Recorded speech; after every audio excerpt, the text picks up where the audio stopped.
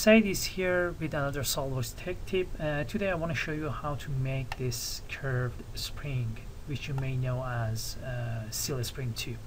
So making a simple straight spring in SOLIDWORKS is really easy. You just need to make an helix and then extrude a circle along that helix and make a simple straight spring. But what if you want to make something like this one here? So let's start. I'm gonna start a new part here.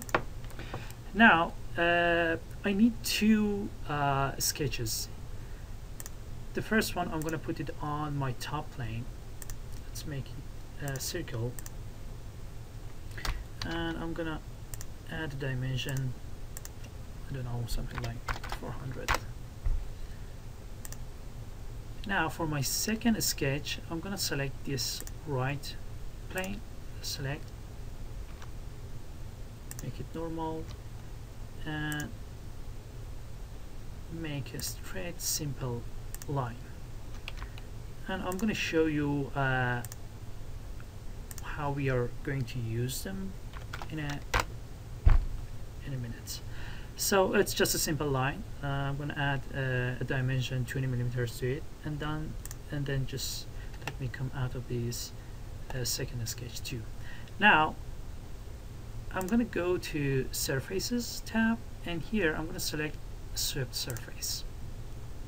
For my first sketch, which is my profile, I'm going to select that line, which is already selected, and for the path, I'm going to select that circle.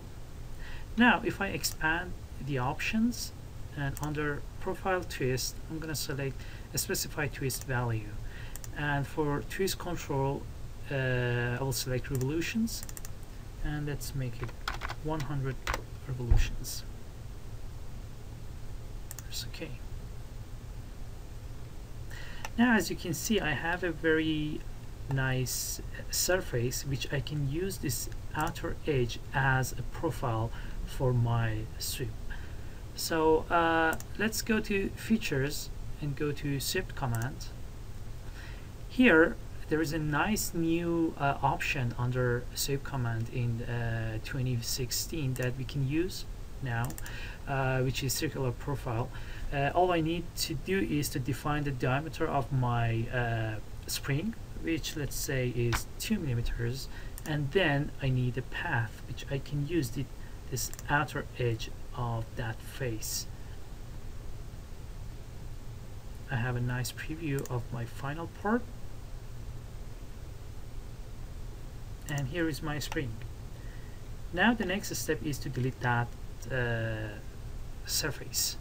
So go to insert, under features, delete keep bodies, and select that surface. Press OK. And here is the curved spring.